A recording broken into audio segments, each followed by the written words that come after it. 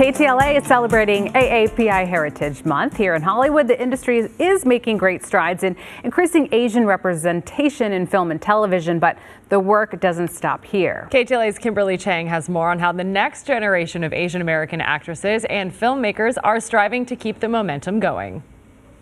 I'm here because we need your help. Very busy today, no time to help you.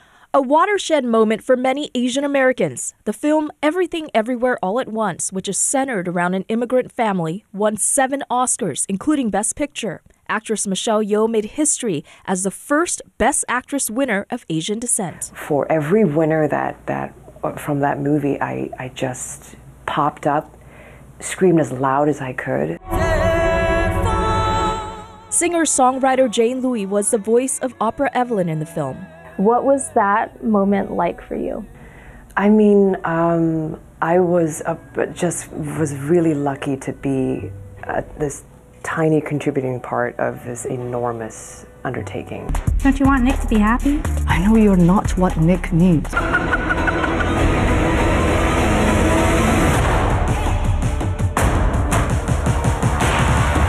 These last, 2 to 3 years of this constant, incredible output from Shang-Chi, which is very,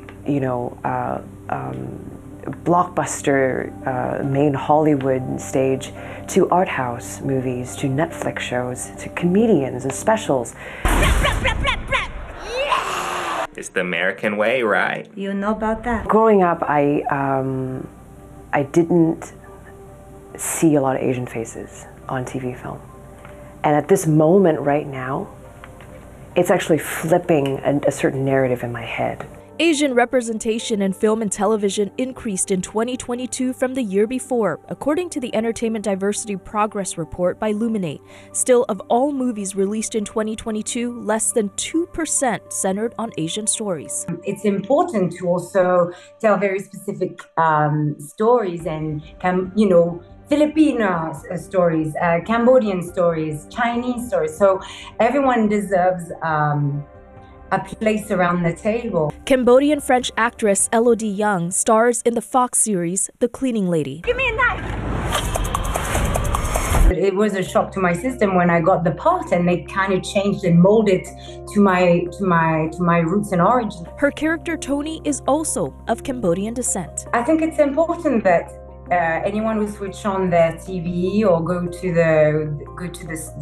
watch a movie in the cinemas, I want them to feel connected to what they're watching. I hope that it just keeps expanding and that our stories keep expanding. Filmmaker Kaylee So has been pushing toward that goal. She co-founded the Cambodian Town Film Festival with Prach Lee in 2013. And there wasn't very many representation of Cambodians in film and cinema at that time, so there was nothing kind of like to look at as reference to the history or what it means to be Cambodian, or to see yourself reflected on screen in that way. The growth of films being made about Cambodia and being made by Cambodians have increased exponentially over the last decade, and you could see it. That progress leads to optimism. People are starting to see that the Asian stories are universal and that there's a big audience for it. I'm hopeful that everything is going to be balanced at some point. We are doing funny movies instead of just kung fu movies. We are leading men and women, and we are headliners, on tours. Kimberly Cheng, KTLA 5 News. For more stories like this, be sure to tune in to our KTLA 5 News special celebration of AAPI Heritage in Southern California. Join Frank Buckley and Cher Calvin as they share stories of Asian American and Pacific Islanders who are blazing the trails for future generations. That airs tomorrow, Friday, May 19th at 7 p.m. and then again Saturday, May 20th at 11 a.m. right here on KTLA 5.